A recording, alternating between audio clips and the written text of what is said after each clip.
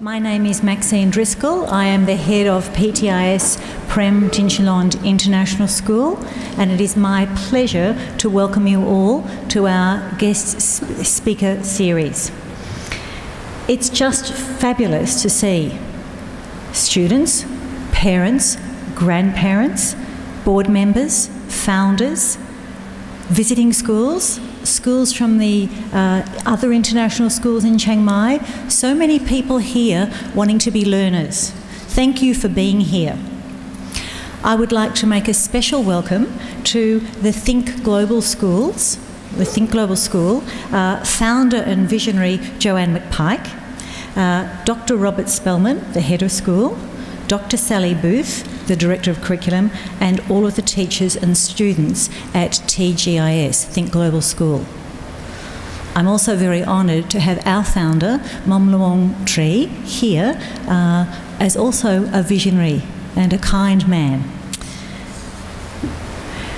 We're really thrilled to have Think Global School at PTIS and Traidhos 3-Generation Community for Learning. They are the first international travelling boarding school in the world, and they're currently studying in their second trimester for the academic year of 2011-2012. They've previously had trimesters in Sydney, Australia, Beijing, China, Cuenca in Ecuador, here in Chiang Mai, Thailand, and when they're finished here, they're heading off to Berlin in Germany. What an amazing experience those students are having. We're very proud to be hosting Think Global School at PTIS and Traidhos 3-Generation Community for Learning. TGS are sponsoring Dr. Tony Wagner, so we are all so fortunate to have him come to speak to us. I therefore extend a sincere thank you to Think Global School founder Joanne McPike for making this possible for the Chiang Mai learning community. And I'd like to introduce Dr. Robert Spellman, who goes under the name of Bob, is going to come and speak to us. I'd like to thank everyone for coming today, and especially Dr. Wagner for the presentation he's going to give. Since we've been here, Head of School Driscoll and I have had only one argument. We've argued over who has the best job in the world. So I'd like to thank the founders for giving us such a unique discussion to continue why we're here. I'd also like to thank the members of PTIS for the welcoming we have received. It has been marvelous, and there is no comparison to it. I get to travel the world with 25 fantastic students, 2 of which who are from Thailand and 1 even from Chiang Mai. I also get the opportunity to travel with a talented staff who've left their homes to go on an educational adventure. I'd ask that we remember that besides the staff you see here, we have an incredible group of people around the world who support us in our mission. PTIS is an educational gem, not just for Chiang Mai and for Thailand, but presents a world-class education that we've been honored to be a part of. And we thank you for what you've done for us. And I turn the floor back over to Head of School Driscoll to introduce Dr. Wagner.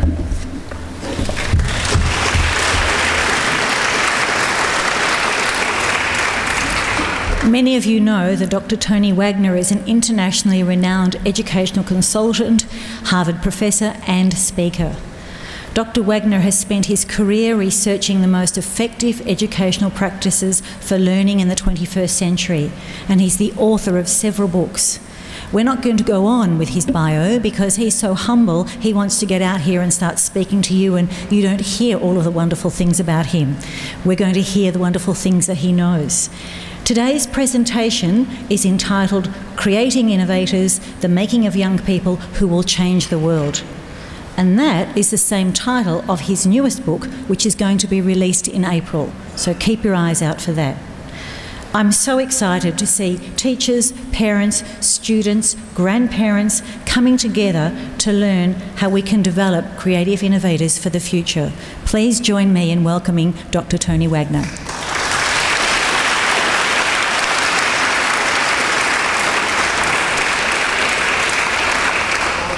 Once again, good afternoon, and thank you very, very much for coming. It's been a wonderful time here in Thailand, in this community, and I am greatly looking forward to this as a conversation, not just as a presentation. So in light of that, what I'm going to try to do is limit my initial remarks to perhaps 35 or 40 minutes. Then I'm going to give you a couple of minutes to talk to each other at your seats and generate questions and comments for discussion that will be the focus of the remainder of the afternoon. Because that is what I will learn the most from, your questions, your concerns, your interests. I'd like to start with this quote from Einstein. The formulation of the problem is often more important than the solution. Too often in education we have an affliction I call answer-itis. We start with solutions to problems that are not well understood, answers to questions that have not been adequately explored. So from my point of view, this is the essential question we need to be understanding as we move forward as parents, teachers, mentors, and employers. What is the impact of this changing world on education in the 21st century? Now, if I gave us time, I'm sure you could come up with many kinds of impacts. But I want to focus on just a couple for this afternoon. Number one, in the 21st century, knowledge has become a free commodity, like air, like water. And if you think of the vast sweep of history, how we've gone from just a couple of people holding scrolls or clay tablets to then the invention of the printing press, where suddenly people who had money could buy books, not just have clay tablets, to then Andrew Carnegie creating free libraries in the United States, other people doing the same elsewhere, to now suddenly everyone has access to all of the information in the world at their fingertips. Secondly, knowledge is constantly changing. It's not just that it's growing exponentially. What we thought we knew 5 years ago may no longer be true. How many planets are there today? Are we up one or down one? I haven't checked my internet feed. Is Pluto in the club or out of the club? I'm not sure. Oh, and by the way, that periodic table. How many of you memorized the periodic table for chemistry? Raise your hands. Whatever number you thought there was, 2 were added last week. Knowledge is constantly changing. The third change or impact that I want to briefly touch on this afternoon is the fact that the students today are digital natives. They've grown up on the internet, as opposed to most of us who are digital immigrants. They are learning things in very different ways. They are differently motivated to learn. So what does that mean? Quite simply, so what now what? In the 21st century, the world no longer cares what your graduates from your respective schools know. They don't care. That is no value-added capability anymore, because that knowledge is free. It's on the internet. The entire MIT curriculum on the internet. There is no advantage to knowing more than the person next to you. You know, if you want to have a little quick contest, see which one of you could recite the 50 capitals of the United States from memory while I Google that fact. Let's see who's quicker. There's no value added to knowing more. What the world cares about is what you can do with what you know. Can you create new knowledge? Can you solve new problems? Can you innovate? And that is a matter of skill and will, which demands a very different kind of focus in education for the 21st century. So now let me give you a kind of a story of my intellectual journey of the last 7 years to try to better understand these problems and what we must do.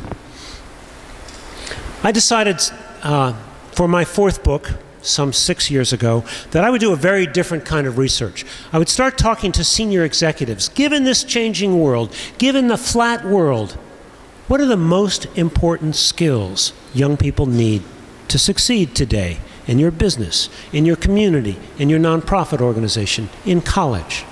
What are the skills that matter most? So I took a very wide range of senior executives, literally from Apple to Unilever to the military. I talked to college teachers. I talked to community leaders. I talked to recent graduates themselves, asking them in what ways they felt most and least well prepared. And what stunned me is that in addition to what I would call the habits of the heart, qualities that make us human, our capacity for compassion, moral courage, integrity, strong work ethic. In addition to those universal human traits, there's a set of new or quite changed skills around which there was enormous agreement, substantial agreement. I call them the 7 survival skills for careers, college, and citizenship.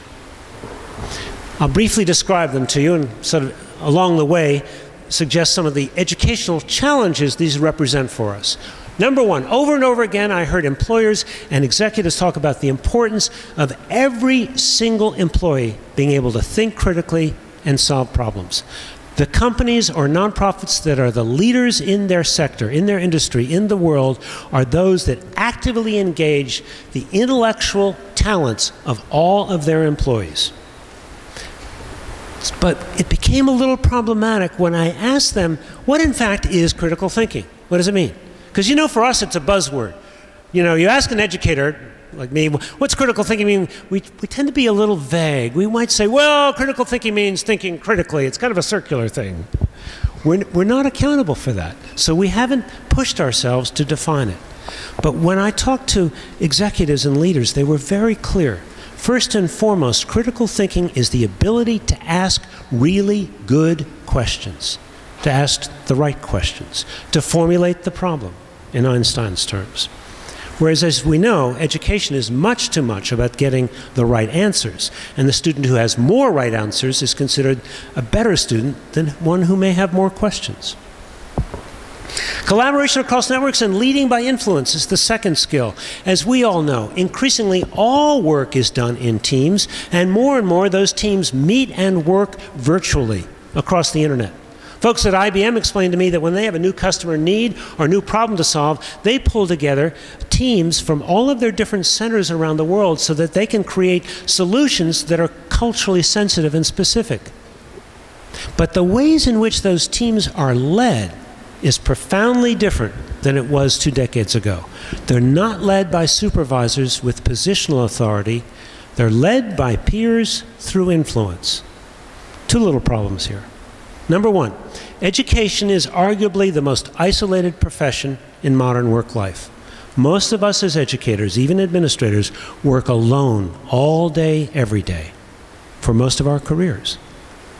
How do we, working alone so much of the time, having so rarely experienced real teamwork, how do we teach all young people to be excellent collaborators?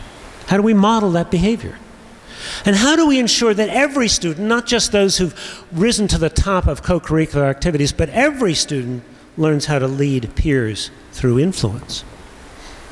Agility and adaptability, the pace of change, the demands for innovation and problem solving absolutely require that employers today that want people to be agile, to be adaptable, to be able to respond quickly, pick up a problem, answer a question in a thoughtful way. So here's another little problem. You contrast the agility and adaptability needed in the modern life with what I would call the regularities of school, except for Think Global perhaps, where this week looks a lot like last week, which looks a lot like last year and a decade ago. Not demanding of students that they be agile and adaptable. Quite the contrary. Initiative and entrepreneurialism. Mark Chandler, Vice President and General Counsel of that multinational corporation, Cisco Systems, talked to me about how senior executives lay awake at night in large companies worrying about how to keep that entrepreneurial spirit and that sense of initiative alive. He said, if I have an employee who sets and meets 5 goals, 100%, that's no longer good enough. He said, if on the other hand, I have an employee who sets 10 stretch goals and perhaps only succeeds at 7 or 8, he or she is a hero. But what would that person be in our schools? Well, if they'd failed to answer 2 or 3 out of 10, they'd be a C or a B student, wouldn't they? I'm going to come back to this theme of failure in a moment. Effective oral and written communication is the #1 complaint of both college teachers and employers all over the world with whom I've spoken. Senior executive at Dell said to me, the reason many of these kids cannot write is because they don't know how to think. They don't know how to reason. They don't know how to analyze. They don't know how to develop a coherent argument. They don't know how to use evidence. And he said that's only half the problem. The other half of the problem, in his words, where they don't know how to write with voice, meaning they don't know how to put their own passion and perspective into their communications so as to be truly persuasive. Accessing and analyzing information. We all know, and I've just talked about the fact that information is growing exponentially. It's on every internet-connected device. It's changing constantly. But are we really teaching the skills that students need to give up textbooks? Are we encouraging teachers to give up textbooks and really teach students in classrooms how to do an effective internet search, for example? Curiosity and imagination.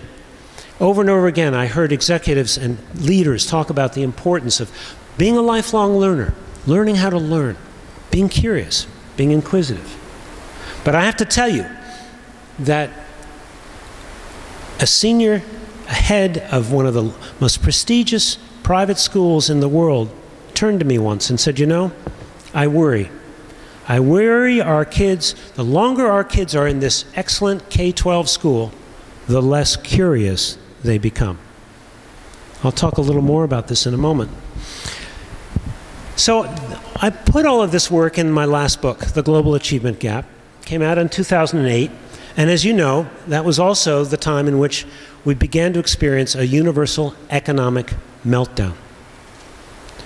And that set me on a new course, trying to understand more about economics. I didn't know anything about economics. I am, by the way, a recovering high school English teacher.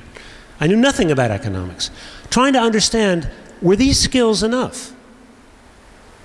And I came to understand that increasingly in this new world, the capability that matters even more than these skills is the capacity to innovate, to create something new, to bring that something extra, that spark of something extra to whatever it is you're doing.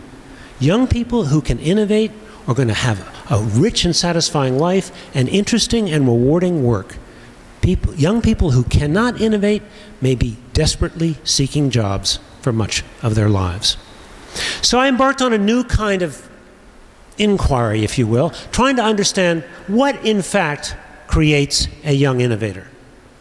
So in this case, what I did was start by interviewing young people in their 20s who were highly innovative in a variety of ways and in very different kinds of disciplines.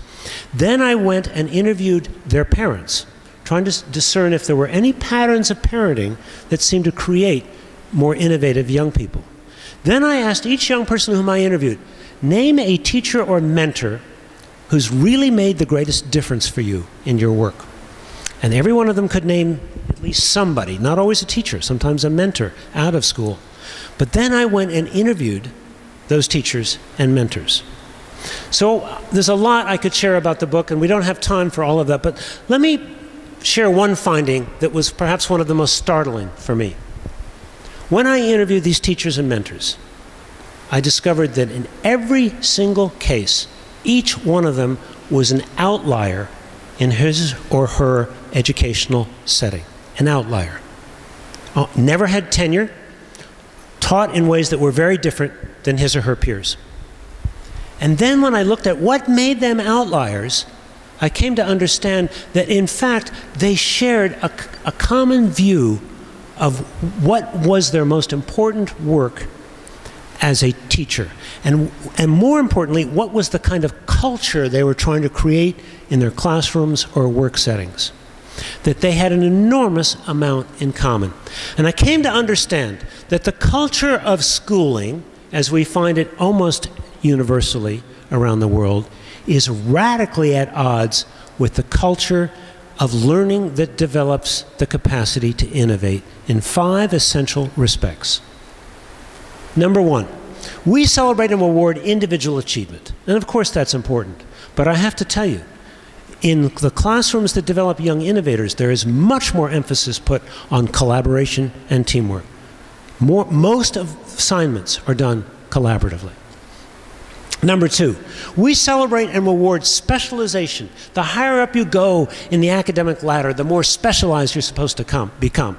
How do you get tenure? By being very specialized. How do you publish? By being very specialized. We divide and conquer the learning universe into specialized categories called chemistry or physics or history. But not true in the culture that produces innovators. In the culture that produces innovators, the learning is problem-centered, not subject-centered, and young people are pushed across disciplinary boundaries to solve problems. There was a director of talent at Google who said to me, you know, if there's one thing educators could do that would make the greatest difference to prepare young people for workplaces like Google, she told me, is to teach them that problems do not happen within the context of a narrow walls of an academic discipline, and they can't be solved within those walls either. Think sustainability as an example. The learning culture, the schooling culture, as we see it in most places, is all about risk avoidance. What's the one thing you don't want as a student?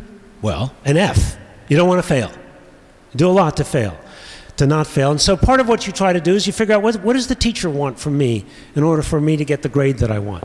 Teachers, historically, our profession has been pretty much risk avoidant. We're not exactly encouraged to do educational research and development, to try out new things. The world that produces innovators is radically different. At IDEO, one of the most innovative companies in the world, they have a motto. They say, fail early and fail often. That is the company's motto. Why? Because there is no such thing as innovation without trial and error. And trial and error is just another set of words for research and development. It's all about making mistakes and learning from mistakes. One of the highly innovative colleges I went to was Oberlin College of Engineering. I talked to a student who said, you know, we don't even talk about failure here. We talk about iteration. What would that be like as an idea in our schools? So while let me just try this idea. How many of you believe you have learned more from your mistakes than your successes in your lives? Raise your hands. How many of you are completely comfortable with students making big mistakes and failing? Raise your hands. There's a little bit of a contradiction in our world here. We try to protect kids from failure. We try to have them avoid risks. And of course, there are lots of risks we do want them to avoid. But how do we teach them to be responsible risk takers and to learn through trial and error? That's the only way I've come to conclude that students learn resilience and learn self-confidence. It doesn't come, those qualities don't come from risk avoidance. They learn because they come from learning that I can fail and pick myself up and do it again and learn from my mistakes. How do we build that into our education systems? Fundamentally, the learning that I see going on in most classrooms, once you get past the elementary grades, is all about consuming. My job as a student is to consume the information the teacher has given me. But the classrooms that produce innovators are all about creating. In the best schools that I've been in every single class, students have to produce real products for a real audience. Finally, and perhaps most importantly and strikingly is in my findings, you know, we rely very extensively on extrinsic motivation for learning, carrots and sticks, A's and F's. But the world of these young innovators is highly intrinsically driven, intrinsically motivated. And then when I went and looked at the patterns of parenting and teaching that developed and reinforced intrinsic motivations, I saw another pattern. Again, completely taking me by surprise.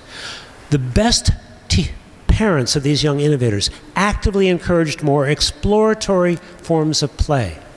And they valued their students their children finding and pursuing a passion more than simply getting an academic credential or even getting the highest grades. They understood that once a young person has discovered a passion, they have a reason to persist, to work hard, to persevere. And then what happens is I watch these young people in classrooms where their teachers were also constantly saying, what are you passionate about? What do you care about? What do you want to learn? And as these young people pursued their passions, they morphed, they changed, they evolved into a sense of purpose that was more transcendent. Wanting to put a ding in the universe is the way Steve Jobs puts it, or put it. Wanting to make a difference in the world. So, fundamentally then, what I have come to understand is that there is a global achievement gap. And basically that is the gap between what many of our very best schools are teaching and testing versus the new skills all students need for the 21st century. So, much more briefly now, I want to touch on the second point that I mentioned to you at the very beginning. What, in fact, motivates, what are the intrinsic drives and motivations of our digital natives? Well, first and foremost, as you well know, they're tethered to the internet 24/7. They're always connected. But it's what they're doing on the internet that is so different that we need to understand. If we had time, we should ask the young people here. But what I've seen is that they are constantly using the internet to create, to connect, to collaborate. For many of us, it's an information tool. For many young people, it's a tool for learning and self-expression. They're multitasking in a multimedia universe almost everywhere except in school. You know, kids Google stuff for fun. Sometimes in American classrooms when I go and observe, I rarely see disruptive behavior, but increasingly now I see a couple of students sitting in the back row on their phones, their smartphones, Googling what the teacher is talking about to see if it's still true. Number of planets again, remember that? Periodic table? So, before I go to this point here, let me make another point, which is that I am not suggesting that technology is a panacea for the ills of education. In fact, I think it represents a double-edged challenge. On the one hand, we have to bring the best of the new technologies into the classroom. Every student should be taught how to use the internet for effective searches. Every student should be taught how to share work and work collaboratively using these internet tools. But on the other hand, in America today, kids between the ages of 8 and 18 are spending an average of 7 hours and 38 minutes on their electronic devices after they've done homework. I worry that we have a generation that does not yet fully know how to not multitask, how to go without their electronic devices. And I deeply believe that we as teachers, mentors, and parents are going to have to help them develop the muscles of concentration, sustained focus, that are absolutely essential for any kind of serious or creative work. Just very briefly, then, this is a generation that on the one hand has less fear and respect for authority, but on the other hand really seeks more authentic relationships with adults. Mentors and coaches who can relate in more authentic ways but not talk down to them or talk at them. Finally, as I explained, this is a generation that really wants and needs to make a difference in the world. Far more than they want to make money, far more than they want to be famous, they want to make a difference in the world. So, let me suggest a few implications and then give you some time to talk to one another. We talk about graduating students from our secondary schools college ready. That's become the new mantra in the United States and many other places. The assumption being, if only students go to college, everything will be fine. And preferably a name brand college. Everything will be more fine if they go to a name brand college. Well, what I've come to understand is that's simply not true. That the real issue is not whether or not our students leave our secondary schools college ready, but rather innovation ready. And that is a very different learning challenge. And the kids who are college ready are not necessarily in any way innovation ready, having learned to be risk averse, for example, having not learned to collaborate, for example. So what does it mean? We're fundamentally talking about changing the very nature of the education experience. For so many centuries, the education experience has been about knowledge scarcity. How do I, as a teacher, impart the knowledge my students will need? Because it's scarce. I have it, they don't. I've got the books, they don't. And it's a kind of focus on passing on the academic content that has stood the test of time. Now, let me be very clear. I believe in academic content. You can't teach skills like critical thinking in a vacuum. Content matters as a means to the end of teaching skills. Content matters in and of and for itself. Cultural literacy, as an example. But I fundamentally believe we have to change our notions of a knowledge scarcity delivery system to a knowledge glut delivery system, where the real competitive advantage, the real challenge, is how do we teach students to just-in-time learning, taking a brand new problem, a new piece of information, new knowledge, and turning it into a new question or a new insight. And that is a very different kind of learning experience, where fundamentally students are creators, not consumers. When it comes down to the classroom, one of the things I like to do is what I call learning walks. I go and observe classes. I've spent 2 days here, delightful days, observing classes at TGS. One thing I frequently like to do is listen for who's asking what kinds of questions. Very often, not necessarily here, but in many places, what I hear are guess what's on the teacher's mind questions, right? Questions with a right and a wrong answer. And questions where as soon as one student, usually sitting in the front row, has the answer, it's on to the next guess what's on my mind question. Whereas in the very best schools, what you hear are very different kinds of questions. I like this, and this is not my work, it's the work of Deborah Meyer. She talks about the importance of developing habits of mind as the new definition of rigor in the 21st century. And habits of mind are really no more than habits of question asking. Evidence. What's true? What's not? What's the evidence? Is it persuasive? How do we know? Viewpoints. Whose viewpoint are we hearing here? What alternative viewpoints might there be? Thinking about connections, cause and effect. Is there a pattern? Are things connected? Speculating on possibilities, conjecture, what if? And finally, assessing value. Why does this matter? So what? Why is this important? This goes right back to what those executives told me in those interviews 5 years ago.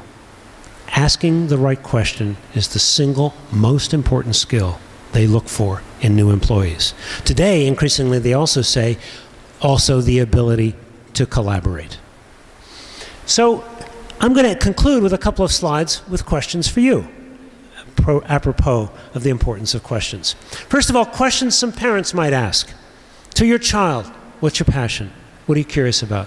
What do you want to learn? What do you want to know? What do you want to get better at? To your child's teachers, what skills are you teaching? How are you assessing them? Are students creators or consumers in your classroom? To the school, what are you doing to improve instruction continuously? And how do you know it's working?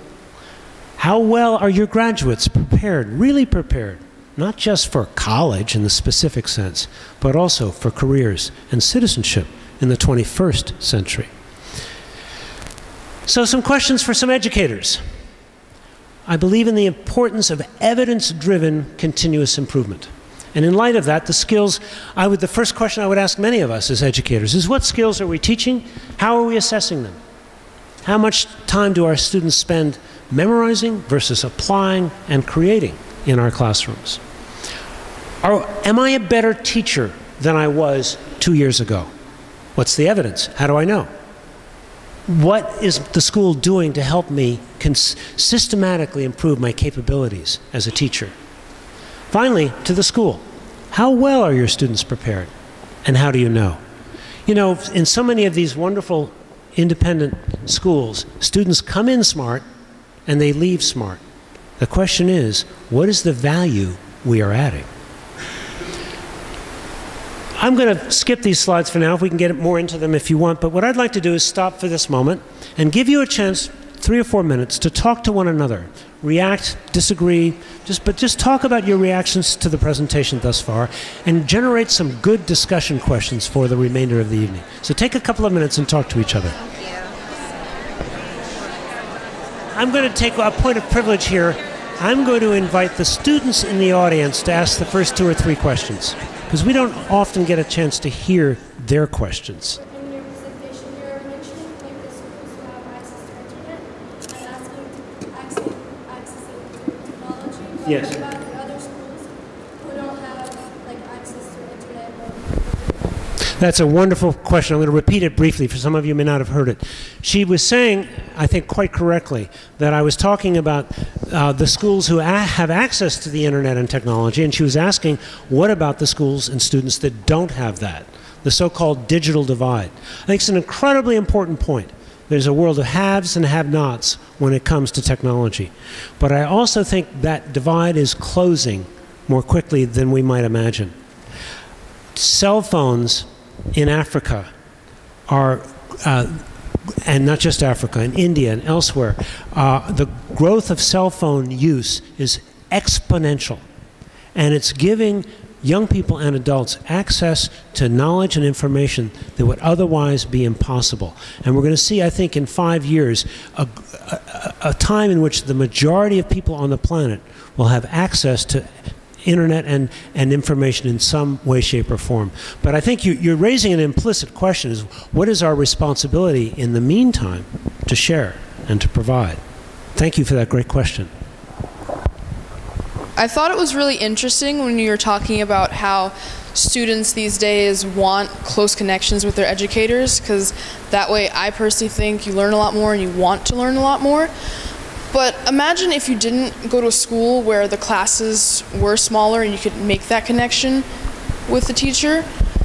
Even with a small classroom, it's difficult to make connections with teachers because maybe your personality doesn't match up with them. I don't have an answer for you. I think that's a really important question. I do know that relationships matter in the classroom enormously.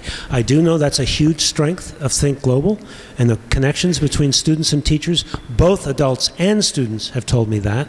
I spend a great deal of time talking to educators in the US and elsewhere about breaking down the anonymity of high schools. I think there are ways of ensuring that every single student has at least one adult who knows that student well and who is an advocate for that student, even in the largest schools. So thank you for that excellent comment. Are you suggesting that all schools should go to a culture of innovation side? Because you said consume versus something, but then you're giving a lecture, so where... She said, should all schools go from a culture of consuming to a culture of innovation? And, oh, and by the way, she reminds me, in fact, I'm giving a lecture and you all are consuming it, right? Absolutely. There is a time and a place for consumption, acquiring the information you need to be able to do something with it. I watched a Model United Nations yesterday. The teacher who's here had to help students understand what is a resolution, what is a point of order, what is a point of personal privilege. All information they had to have in order to then engage as good Model UN participants. He had to give a mini lecture. So I believe there's a time and a place for that. I don't mean to say it's all one or the other. However, and this is a very important however, the only information that is really retained and the only information that really matters is what you can do with it. If he had given that lecture on point of order, point of privilege, and what is a resolution, and then kids went out the door and didn't do anything with it, I will promise you the retention rate would be 10% at best. And that's too often what we're doing in our classes. I have deliberately set aside time in my presentations, in every single presentation I give, for two things. Number one, for you to talk to each other. I'm trying to model good learning, so it's not all consumption. You're creating. And number two, for your questions. That for me is an effort, because when you ask a question or when you share a comment with a neighbor, you're creating. You're creating your own thoughts, your own insights. So thank you. At schools, just international schools, and certainly IB schools, you're preaching to the choir. Teachers, certainly in the PYP and MYP, we're not using tests, and we're using varied assessment, and we're using all the best teaching practices. When we come up into the DP program, however, we're required to teach that big test. And why do we have to do that is because that's what gets the kids into universities. So what I'm asking you is, have you done this talk with many universities? Because we feel that we're hitting our head against that wall, that we can be using all the best practices and trying to create the innovation. But if it's not going to get into the kids into the universities, because universities are not seeing that, are not using those methods, how can we have that innovation continue into the higher education then get into the workplace. I've got kids that are creating collaborative documents that are live documents that are dealing with content, and I have them making notes digitally on their computers. But when it comes to the diploma exam at the end of the year, I have students who are physically cramping up in their hands because they no longer have the skills to physically write with a pen on paper. And so what I'm finding is I'm also having to train my students in an archaic form, and I might as well be using clay tablets and a stylus in an age where they're accessing electronic digital information and creating collaborative information. The first was to the effect of, we appreciate a lot of what Tony said, but the problem is, what about colleges? What are they expecting? How are they doing admissions? And the second comment was a follow-on to that. You know, we're using digital technologies here, but in fact, when students take the IB exams, they have to go back to pencil and paper, and their hands cramp up because they're not accustomed to that form of test taking.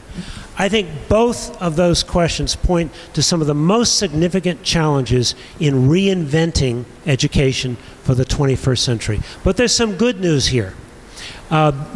Bill Fitzsimmons, Dean of Admissions at Harvard, chaired a commission 2 years ago looking at college entrance requirements. The commission came out strongly urging colleges to radically de-emphasize all standardized test scores in admissions. And in fact, right now today, in the United States alone, you can find more than 750 colleges and universities that don't require any form of standardized testing for admissions purposes. 750, including selective schools. So there is the beginning of a trend. Will it change overnight? No, because it involves money. When we start requiring, as I think we must, that all students have digital portfolios that follow them through school, and that college admissions and then employers look at digital portfolios as much better evidence of real proficiency, and that we continue to advocate for that, I think colleges are going to begin to change. I'm already talking to some colleges about that. I have to tell you that one of the biggest surprises in the research I did for my newest book, Creating Innovators, I started the book with the assumption that many of our most widely regarded colleges and universities in the world are in fact hotbeds of innovation. And what I came to discover is that in their admissions policies, in the kinds of teaching they do, they're actually impeding innovation. That's why so many of the most gifted innovators are in fact dropouts. Bill Gates, Michael Dell, Steve Jobs, the list goes on. We are going to have to, as professionals, enter into a very different dialogue about what is college for, what is a better form of college admissions, and it's beginning to happen. Tufts University, highly regarded American university, last year invited students to submit YouTube videos as a part of their application, and they were stunned at the quality and what they learned from those videos, and that it was in fact the most informative thing in any student's record. To the second point about forms of testing, it's not just IB, it's so many of these tests, they're obsolete. But the good news, again, is that IB leadership is engaged in that conversation. I was invited to the IB headquarters in Washington to give a presentation in December. I've been asked to keynote the IB Americas conference in Cancun, Mexico in July. So I think IB understands the need to begin to make some of these changes, but they need to hear from us as professionals. We need to advocate for the kinds of changes that we believe to be important and not simply be victims of bad forms of testing. We're talking about innovation, but can you see any possible negative effects of changing schools from being primarily textbook-based to being primarily innovation-based? I wouldn't say innovation so much as I'd say technology. The danger is we become too reliant on technology in our learning, in our classrooms, in our lives, right? We may lose the appreciation of text, not textbooks. I've never met a textbook I liked. I never used one as a teacher, but I love text. I love to be able to look at text. I love to be able, I have a Kindle, mind you, but I love to be able to look at text, share text, and appreciate a book in my hands. I worry, finally, as I mentioned earlier in my presentation, that many of us are becoming habituated, if not addicted, to these new technologies. What happens when we hear the ping, you've got mail, right? Oh boy, I just heard from somebody. Maybe it's something interesting. Maybe it's somebody who wants to say something nice to me. It's almost an adrenaline kind of response. In fact, psychologists tell us it is. So I do worry about the impact of all of these things. There's an important book called Last Child in the Woods. Are we raising a generation that doesn't know how to be alone with themselves, doesn't have experience with a close connection with nature? Wonderful question, Alex. These are the things I worry about. I'm very much inspired by your talk, and I think you should have a global platform. So are there any plans to get yourself invited onto the TED.com stage? I think your talk could, stand up there with the one that was given by Sir Ken Robinson on how schools kill creativity. Thank you. That was a very kind comment. Thank you very much. We'll see what happens with the new book. There's a lot of interest in it. By the way, I have to tell you this, because I'm so excited about this. This new book called Creating Innovators. Well, back up a half a step. A friend of mine and I, a guy who's a filmmaker, made a documentary with me about Finland's education system, which is, by the way, the best in the world, and which, by the way, does not give any of the kinds of tests we've been talking about. They have a high school matriculation exam. It's the only exam students take in their entire career, and it is all essay-based, and students can choose when they take it, and they can retake it if they're not happy with the results, and they can even choose the subjects that they take it in. Highest performing education system in the world. And by the way, half the students in upper secondary, 45% of the students, choose a career vocational technical education track by choice, which leads to good jobs and also forms of post-secondary learning. This idea that one size fits all, that everybody ought to have a universal college prep curriculum, is belied by the examples of the best education system in the world. But that's an aside.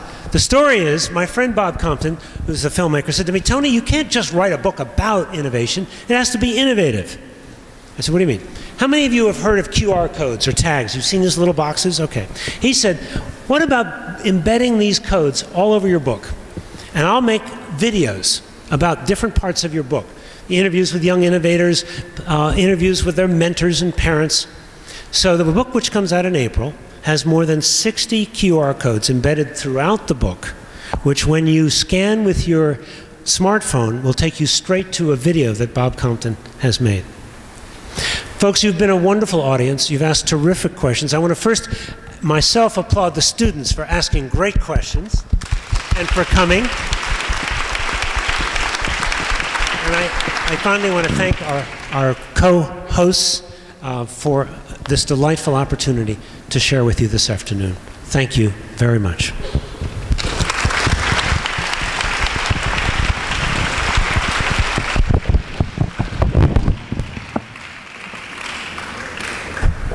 Hi, my name's Joanne McPike and I'm the founder of Think Global School. I'd like to thank you, Tony, for taking the time to come and speak to us. You've given not only your knowledge, but you've given your heart, and you know how much that means to me. You know me so well by now, and that you know my heart rules my head. So thank you for being such a good friend and helping me engage my head to make my heart, what my heart wants come true. That's very important. Thank you for caring about our children, for pushing us forward as educators and parents to embrace change. Change is scary. Stepping out of the box is scary. The box is very, very safe. Status quo is very, very safe. So thank you for opening that box up so we can look outside and realize that change is not just scary but very necessary for our children. We as adults, we sit inside our safe little boxes because it's comfortable for us, but it's not the best thing for our children. Thank you for being the brave one, for raising your voice and for taking on the establishment. What we're trying to produce here at TGS are young people who have the courage to take on the establishment, to make change, but not only to have the confidence to speak up, but learn how to do it most effectively, learn how to ask the right questions. One thing we're also doing at TGS is creating friendships, and we're creating memories, and we're creating connections. To me, a global citizen is someone who's able to comfortably connect with other people from all around the world. They're open-minded and they're curious. So I'd like to thank PTIS for hosting us, for opening up not just their home, but also their hearts for my students and my teachers. I'd like to thank Momtree, who just had to step out quickly, for Maxine, Michael and Linda for everything that you have done, to all of the students at PTIS and all of the parents as well. Your generosity is beyond words, and I only hope that we can give back to you by our presence here what you have given to us. A quick thank you to Bob and Sally and Ashley for helping to organise our stay here, to my teachers and to my ResLife staff. I know how hard it is. We spoke about that this afternoon. And thank you to my kids, my amazing students who have left home and are travelling the world, learning as they go. Thank you to Anat, Benny, Karis and Alex for your questions. That's exactly what we want you to do. We want you to challenge us. I want you to challenge Tony. Never stop asking why. It doesn't matter what anybody tells you. Always ask why.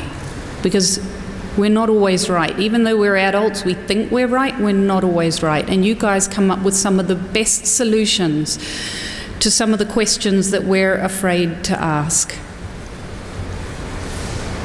Thank you very much for those amazing questions about the universities not accepting or changing their standards. That's one of my next missions, so stay tuned. That's my next crusade. Thank you all very much for coming this evening. Bye.